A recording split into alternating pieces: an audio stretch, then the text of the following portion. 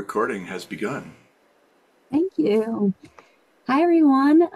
It's great that you're all joining today. Um, and welcome back, Dawn, from weeks of travel. We're glad to have you back and to hear how all the conferences went, and just to have your input back into this working group. We don't have many agenda items for today. We do have two updates. One is that Sophia, myself, and Elizabeth, we all met to think through what the event location inclusivity project would look like. And so I think we'll continue to meet to think through what those plans would be and then bring it back to this group. Um, then the other thing from our last meeting is that we talked about a paper that Matt had brought to the group about a takeoff metric. That paper was written a while ago, and so I think a lot of us had thoughts on what that would look like. And so I wanted to make sure we brought that back up for anyone who still wanted to discuss that and had thoughts on if that could be a potential project for this group.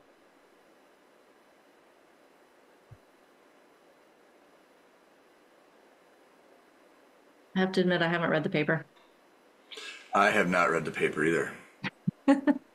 That's okay. And I think none of us have. I think we all just glanced at it when Matt brought it up on the screen. I Can do we have it in relink my the paper? queue.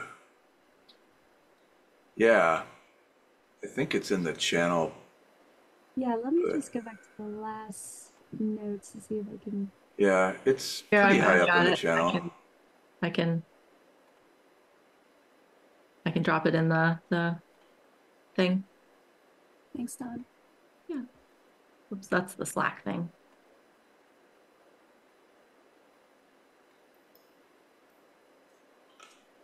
So I think for that one we can keep it as a back burner topic for now, and we'll keep it on this agenda just so that we can, if anyone does take a look at it and wants to potentially create a project based on it or think through what a response to it would look like for chaos. We'll keep it on the agenda for that and um, make sure that it might make sure that it is a topic that people are interested in. And if it's not, that's okay too. We can always take it off.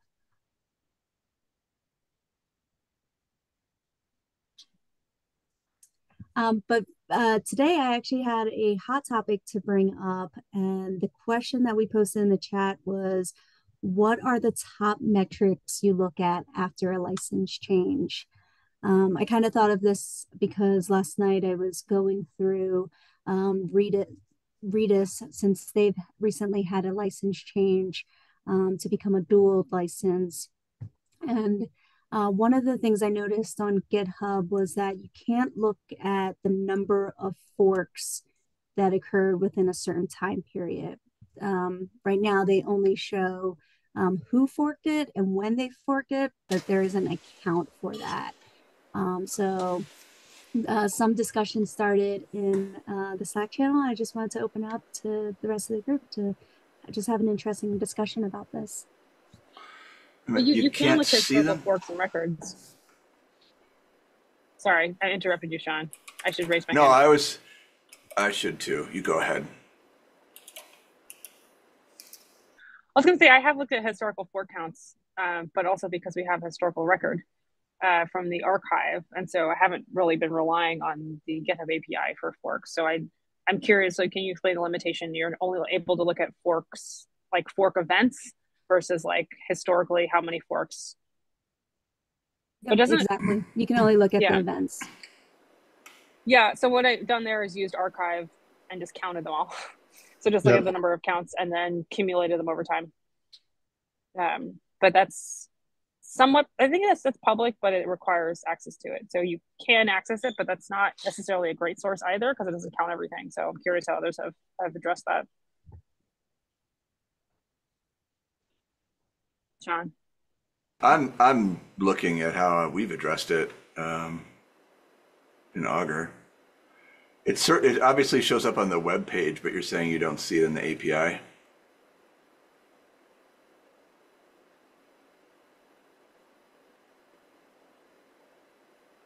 The API has a fork count, but it doesn't give you historical information.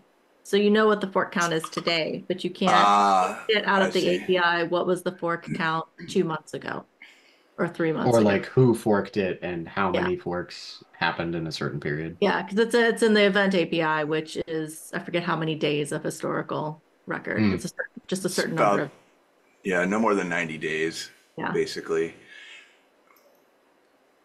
So for looking at trends, the longer a project has been an Augur instance, the more snapshots of the fork count that I have.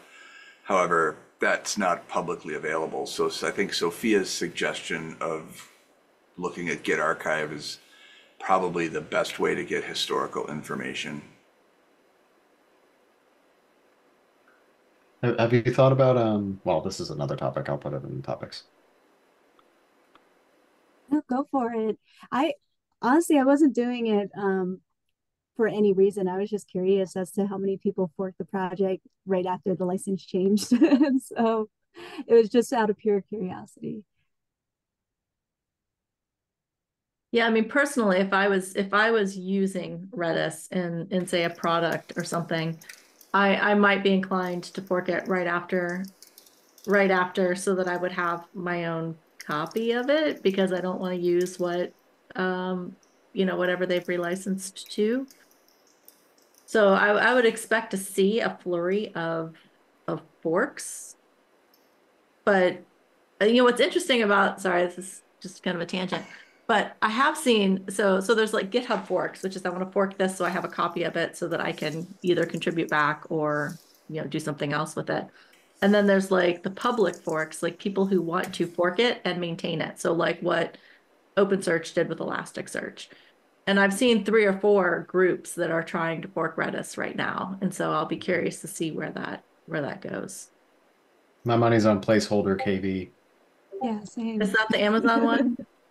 Yeah, it's the Yeah. former main core contributor of Redis was like, Yeah. nope. Yeah, my money's on that one too. For sure. That would be the Garytability metric right there. So, Oh no, I'm gonna wax lyrical about viability here for a minute because I think that there's a lot of implications that you can draw from looking at probably the 2 weeks or the month after the licensing change is announced. And there's some things that you can judge just based on kind of qualitatively, they'll mention things in like a blog post because they did mention that they're going to end support in large part for the versions that aren't paid for in the like medium to long term. Like it's going to be security patches, but there's not going to be a lot of active maintenance unless you're paying for it. And then they're going to end security patches at some point. So Mhm. those numbers are very important to know because it gives an understanding of how long you have to basically delay making a decision to delay when you need to consider if you expect it to take 6 months to take Redis out of an application, then you need to know when that 6 months would be up and when you'd have to start paying for it or risk getting hit with a CVE that you now absolutely have to overhaul your application for. And those dates are important. The If it's a foundation that decided to do a license change, I think that, as Sean had mentioned, that tends to have a little bit of a different connotation than if you have a company that decides to do a license change, because you might have a company that has an ulterior profit motive, or you might have a foundation that has an ulterior profit motive that kind of will give an indication of whether or not uh, like you could get away with using the open source version for longer, or if you need to move sooner. There's the community of, I think we talked about forks for a little while just now, but also how many contributors just stop contributing because they don't want to contribute to a project that's not going to allow them to use their contribution without paying for it. So on and so on. I think that I can make an argument for practically all of the governance and community and strategy and license and compliance that come up in the viability discussion. If you're interested in measuring some of that, there's the viability starter that I am currently working with Sean and Callie to get like a write-up of how that would work and how you might track and implement that model, because I would really like to see how it works internally for Verizon. And I figure if I'm going to use these open source tools, I should be contributing back and giving some guides out or something like that. So my that's all to say. Um, Viability, I'll have something out. Use that. It's great. I think it's great.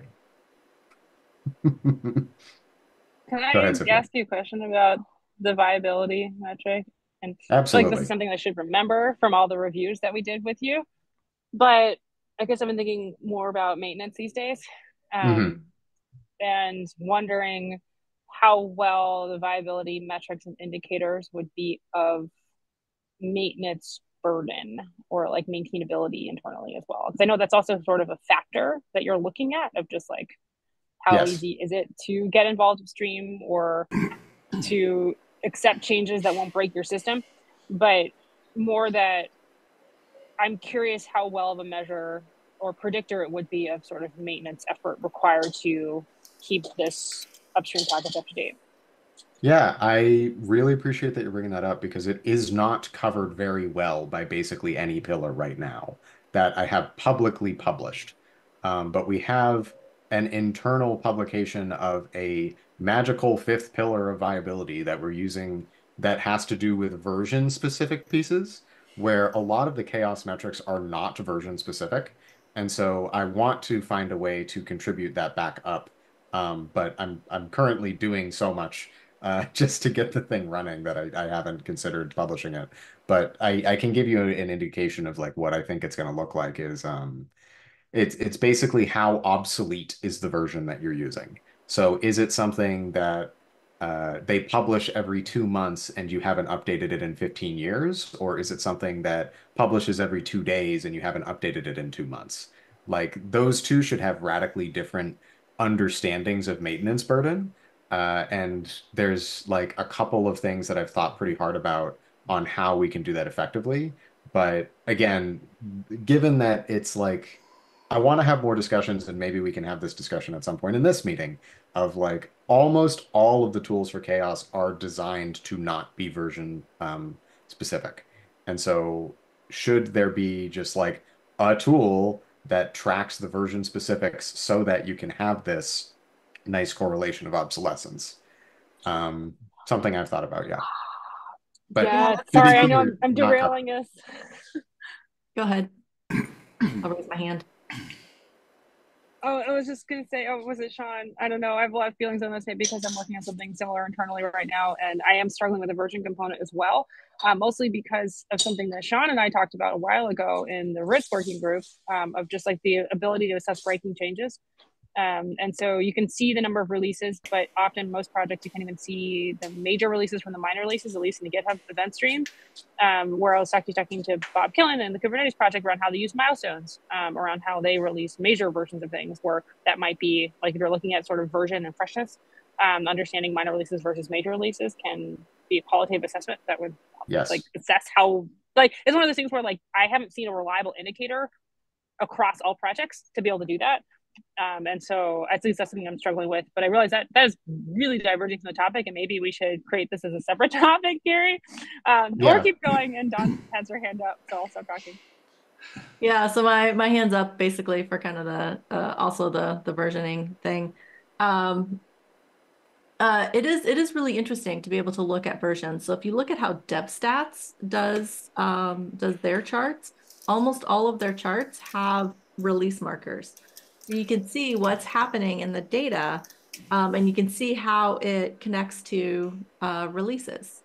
So that data is really interesting. I mean, I agree, Gary. We haven't really most of our metrics are completely release agnostic, and it's an interesting contrast to the way that DevStats does things, where they have releases and milestones for everything. So Yeah.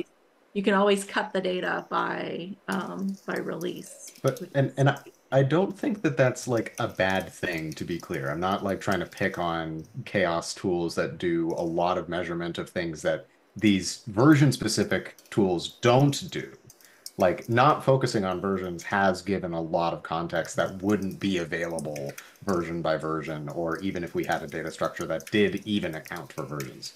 Yeah. But yeah, I put another topic so that we can contain it, because I could go on about this. I've been spending a lot of time on this outside of CHAOSS, so I'm happy to bring it more into this group.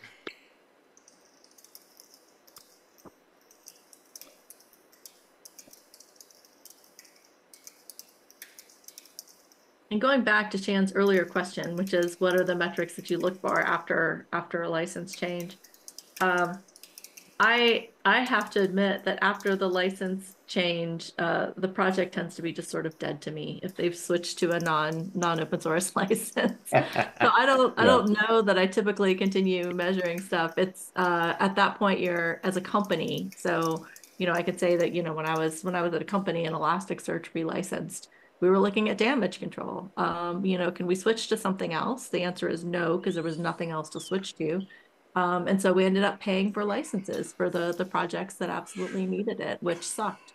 But yeah, so we generally switch pretty quickly to how do we fix this problem as opposed to how do we keep measuring things. Sophia. Sophia. No, I was going to plus one that I think a lot of what we did was damage control as well. So the metrics we're looking at are all internal. So internal dependencies, usage, who's using it, what are they doing it for, and what's the disruption of ripping it out or replacing with something else, or to John's point, do we need to just pay for the license? The other thing that's harder to measure that we were tracking, so to speak, because it's the open source effect, for lack of a better term, what are the feelings around it? We were looking at a number of sort of like, now that we have, I don't know, 5 or 6 cases in the last few years of prominent projects changing their licenses. They were all sort of met differently in the community as well as in the industry. And a lot of those differences came down to just how they were handled. Like one of them being a public spat between 2 company CTOs yelling at each other on Twitter, to another one where like, we are doing this, we're proposing a new license, we're going to go through the OSI and see how they feel about it and whether or not this license should be considered as open source. Like that one was much better received because they were doing it community forward or like open source definition forward versus like, we're just going to use this thing that favors us.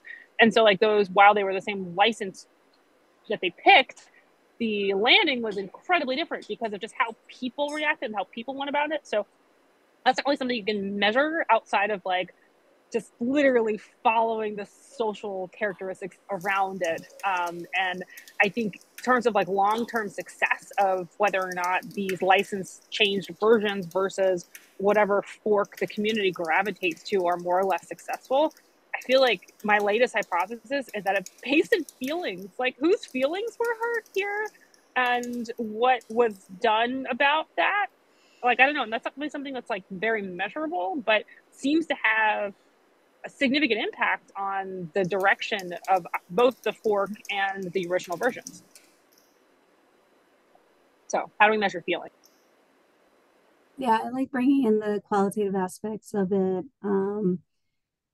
I really like this conversation that like we're thinking through like the events that are occurring. So like last week we talked about takeoff and what affects that, and then now what are potential versions and releases that could create that kind of time bound time frame for looking at the data, and then this then what makes it dead, or what milestone actually makes a project drop. And I wonder if we can pull in various CHAOSS metrics to then look at each event type.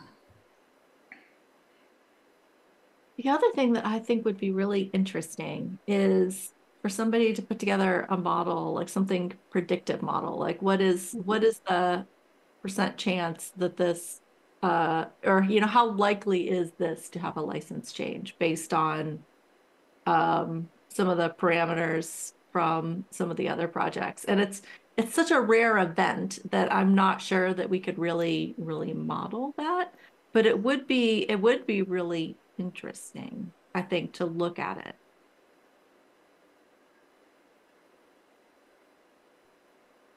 I was just going to speak, but I should be raising my hand. Um, we have thought about it. I think we actually, Sean and I were talking about this in our RIP risk working group, because it was something that were thinking about as sort of like existential risk. But Yeah, also, could we predict this? And a lot of it came down to like, in those sort of very single vendor dominated projects, how much information do we have about the financials of the vendor? Because I think that my hypothesis is that the biggest indicator, but unless they've gone through a public IPO, then a lot of that information isn't public. So we don't really know, and we can only look for like lagging signals of whether or not they're either running out of VC funding or their company isn't profitable enough. And in some cases, like I don't know, WeWorks just goes out of business. Like in cases where they didn't change the license. They just said but I don't know if they could. Like I don't know how many, like in terms of like whether or not the company goes up or the license changes. Not that those are the only two outcomes. But I don't know. That was sort of the big unknown that I think might have a huge impact on something like this. Mm-hmm.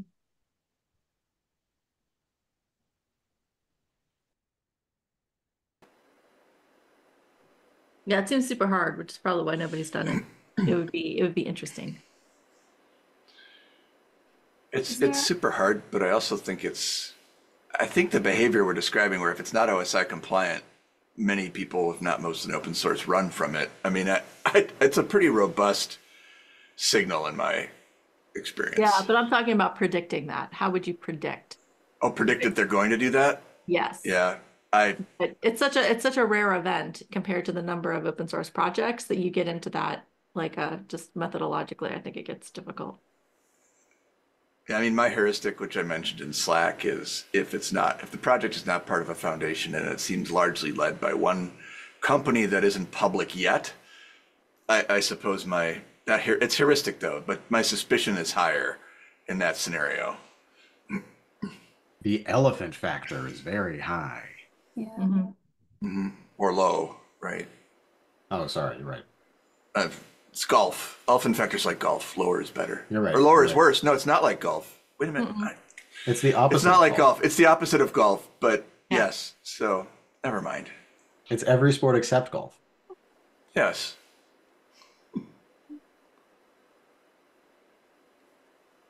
Okay, Chan, did you get what you needed out of this conversation? Yeah, just to have an interesting conversation. Cool.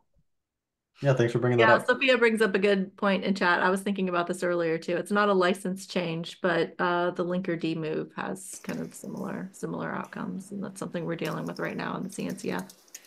Mm. Well, I have to drop, but this was a great conversation, and I'll follow up with you all on other items that you all talk about. Thanks, Awesome. Jan. Jan. Bye. Okay, project package identifiers. Who put this one on the agenda? That's me, and it's really short Yeah. because it's basically just a question of how other folks have approached their own analysis and reporting challenges.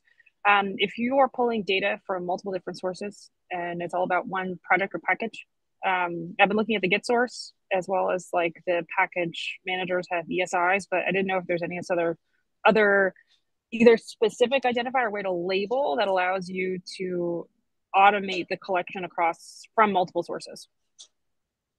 Sean. We've looked at this over the years many different times, and it's always the case that not every library is different. Some have one library that are like 50 versions of it for different platforms in one repository, and the flagging of release and branch schemes seems to fluctuate a lot. So sometimes it's super hard to get at. If I look at just the package manager, I can usually almost always get the version that's currently used. But I don't think that's necessarily what you're looking for. You're looking for more in-depth knowledge of each package, right? Like to know where its GitHub I'm repo trying to, is. yeah, I'm trying to find a consistent identifier that I could say, go explore what's happening on GitHub as well as what's like statistics around the package from the package manager. So like right now, I haven't found a consistent source unless the specific record internally has both listed of like, here's the ESI number for the NPM registry and here's the GitHub repo URL, but most of the time it's one or the other or neither in some cases. So like it's just more that I've seen a lot of inconsistent labeling of source and identifier around it. And in this case, like I'd like to apply one and just say this is the way that I know I can, like, is there one that'll help me find what is happening with this particular Python library from both, say, the package repository as well as like connecting it to the Python repository and online activity, which they have their own platform, not even on GitHub. So yeah, it's fair. Gary, you've got your hand up. Yeah, I think this is, in my experience, has been just a trial of how much data do you want and how consistently do you want it? Because we struggle with the same thing of like our software scanning systems produce a name for a package and sometimes some ancillary information about a package. And having like a big glob of it that usually comes from a scanning tool like that has been helpful for us to identify more packages because you can use like these ones match just directly by the name that we get. These ones match just directly by the Maven or NPM identifier that we get. These ones have the GitHub URL, so that's really helpful. Um, so, like, in short, as much data as you can get from wherever you're getting it has been my role of being able to identify packages because nobody has a standardized way to identify packages. And like the four, I think, core components that I look for is like some library name of some kind, because then at least a human being can probably figure out what it is. The version that that library has, because then at least a human being can check that the version exists for the thing that they think happened. The URL that they claim to be the source code, if the source code is available, and then the system that that package belongs to. Because then if you know that it's like a Maven package or you know that it's an NPM package, there's normally some indicators that you can draw on that. We've done extra ones like periodically the path that that file was installed on the system that we pulled it from has been helpful because they'll usually have some kind of folder scheme of like this dependency is all the way down here and the last two directories are very indicative of exactly what dependency it is because it almost always matches the upstream, you know?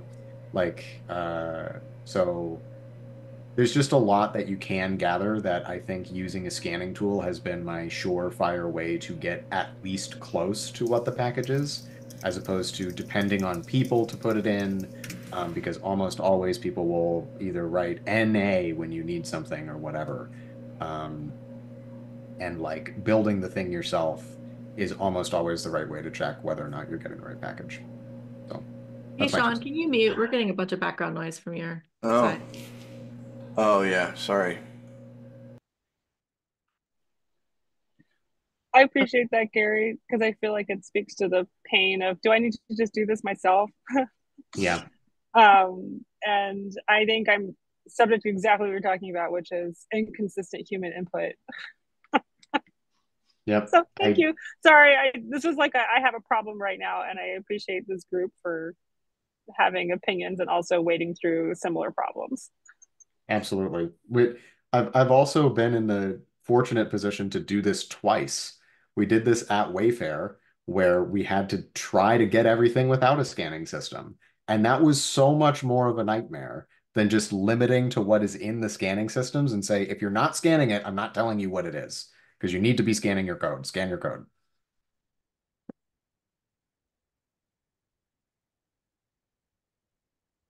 Yet another data cleaning exercise.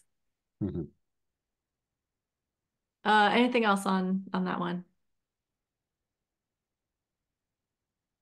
Okay, Augur / GitHub archive. All right. This was like a little side tangent that came up in our just previous discussion. Is there any reason why we aren't reading data from the GitHub archive? Because I mused on the idea of like, wouldn't it be nice if I just had so much time and I could just have Augur read from the GitHub archive? Wouldn't that be swell? Sophia, I go can, for it. Sophia's got her hand up. Because it's missing so much data. I want to Okay. fix it, Gary. It used to be good. It's my favorite historical trending tool, but for current state data, we are estimating 70% data loss right now. No, sorry, 70% of data is in there. So like 20 to 30% data loss. That's the estimate. We haven't actually vetted it yet. It is on my extended list of big, lofty goals that I'd like to accomplish this year. But I thought the OSS Insights website did a good job of explaining all the holes in archive. Something That's that people talk about. steps.dev, right? No, ossinsights.io. I'm going to paste that in the chat. Okay. Started their tool based on archive and then quickly found that it was in fact missing things. So they basically used archive as sort of their like anchor historical input to basically have a crap ton of data off the bat, and then have been supplementing it with the API. At least that was the last time I read their documentation. And that's because it uses the event API and GitHub is including fewer and fewer things in the event API. Is that wrong? It's that archive itself is dropping more events. It's not scaling with the growth of GitHub. Oh, I So Oh no. as GitHub has been growing massively, we are just not collecting all events. When the project was initially instantiated in 2011, we worked with GitHub directly to have a master key to remove the rate limiting. And it seems like either that key isn't working anymore and we're being subject to rate limiting, or the way that the pipeline was set up, it is just dropping things from the queue because it's too large. So it's either one of those things. We, again, like that's why I put dumpster diving in my feelings about my current role. We're going to go try to figure out why it's breaking. At least we'd like to, and then work with GitHub to either create a better tool or a better data set. Because ideally, I would love a world where we aren't continually cloning GitHub and have however many versions of GitHub data floating around, because it's all the same data and we can all just point to the same source. So why not have a better source? Go ahead, John. I'll get off my soapbox. No, I just agree with everything Sophia said. I haven't used it in a while, but it wasn't reliable enough, and it was had holes from the start, and it just wasn't good enough for what our goals were, and that's why Augur came into being. Is there was just nothing else that did what I needed to do for research purposes, so I could speak to the provenance of the data in a paper or on a metrics dashboard.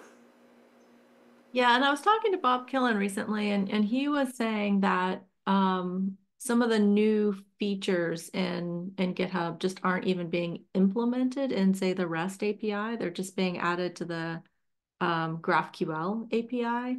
So I think there's also also some thinking that needs to happen around that, just like for holes in the data, depending on which API you're using.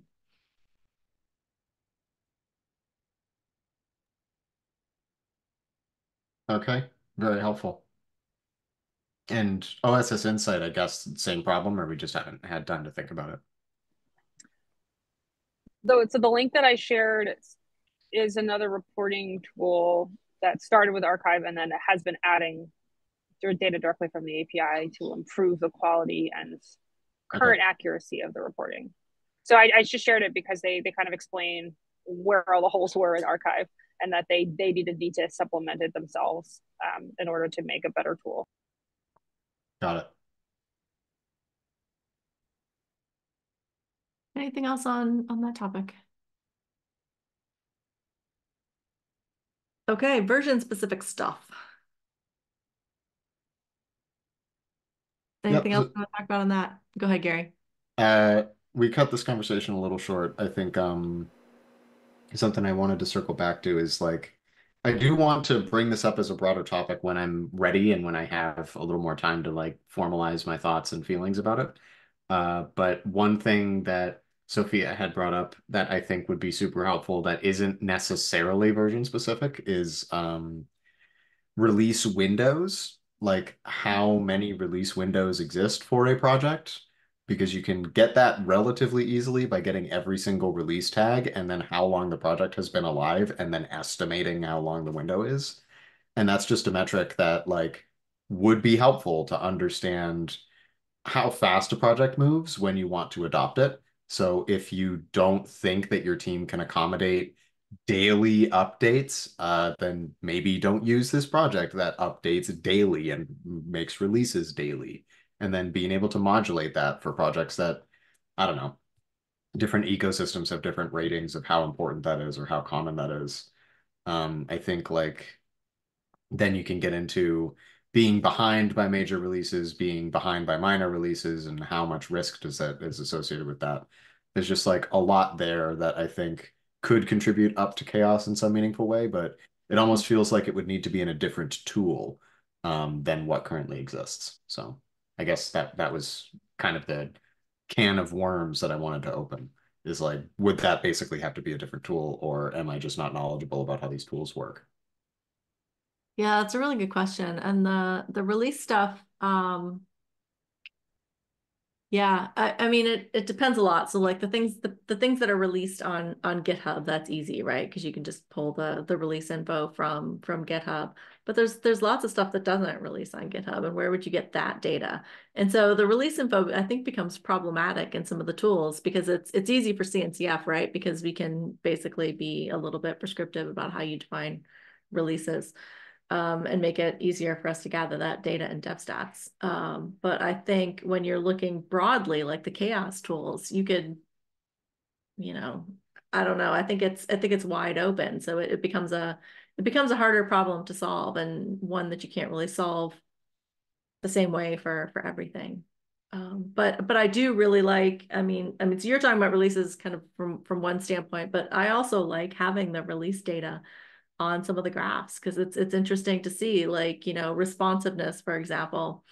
What happens to responsiveness when you're, you know, building up to a release or right after a release when people are tired and don't want to respond to things. It's really interesting to look at that data for projects.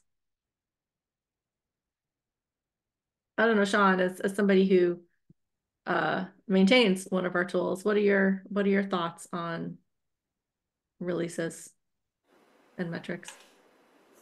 I put some stuff in chat a little bit earlier. If the release data is maintained, that I find releases to be kind of a natural boundary in the development of software and a pretty useful way to frame metrics, more useful than perhaps just let's look at September or let's look at the last 3 months, because there's a certain randomness in that. Where if you look between releases, when a project uses platform releases, which they don't all do, then you have you can look at a major release as a certain window. Somebody else made the point that there are idiosyncratic ways that projects signal major and minor releases. Kubernetes seems very systematic. Not every project is that systematic, so it isn't perfect, but I think it does represent a useful, perhaps the most useful time boundary when releases are used well on a project.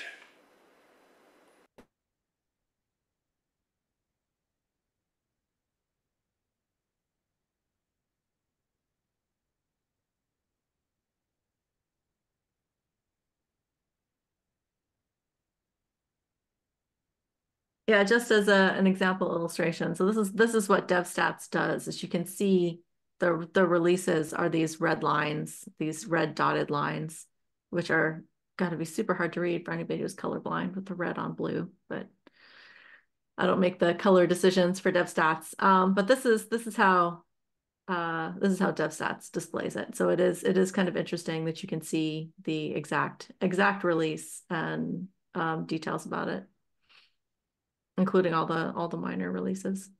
So I do find that interesting.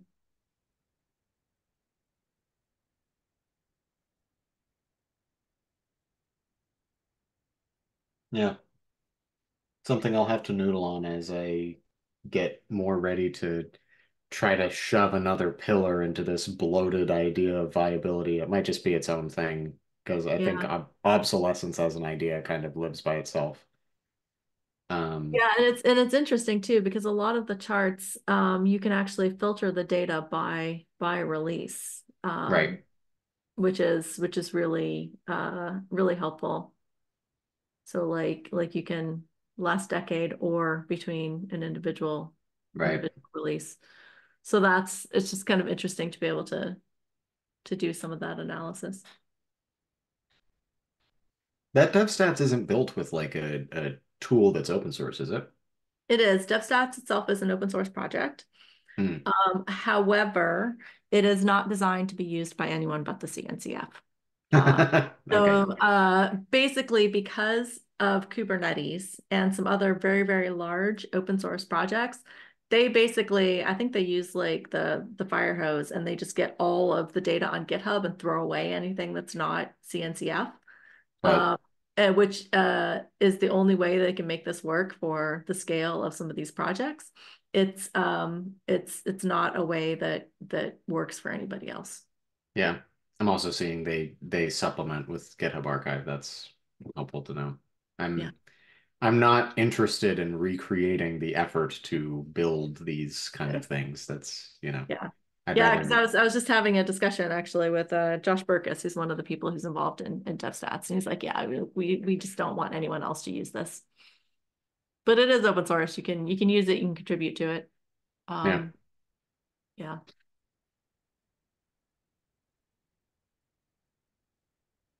Okay, we have 4 more minutes. Are there any other topics? Anything else we want to talk about?